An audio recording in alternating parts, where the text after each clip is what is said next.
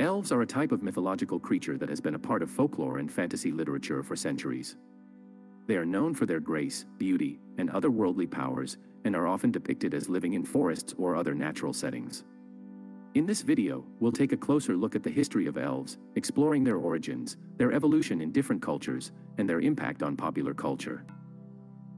The origins of elves are difficult to trace, as they have appeared in various forms in different cultures throughout history.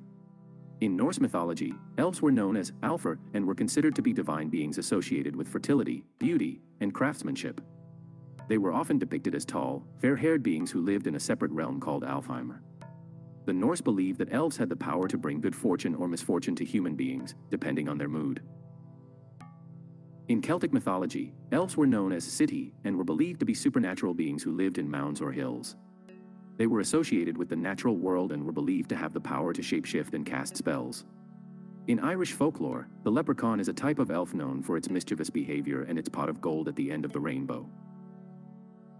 As elves migrated from one culture to another, their characteristics and attributes began to change. In medieval European folklore, elves were often portrayed as mischievous creatures who played pranks on humans. They were associated with the forest and were believed to have the power to control the weather and to bring good luck or misfortune to hunters and travelers.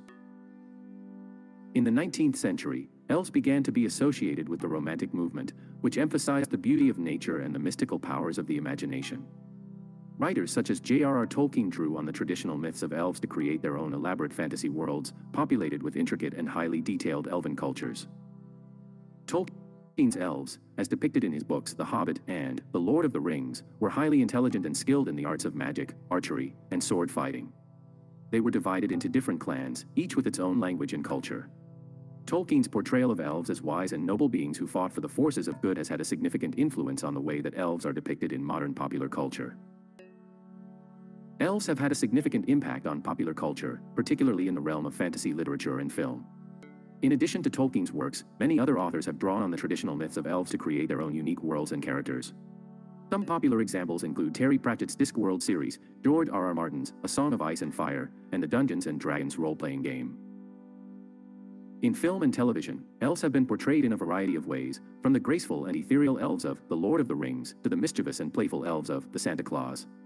The popularity of elves in modern popular culture has led to a proliferation of merchandise, including action figures, clothing, and other items.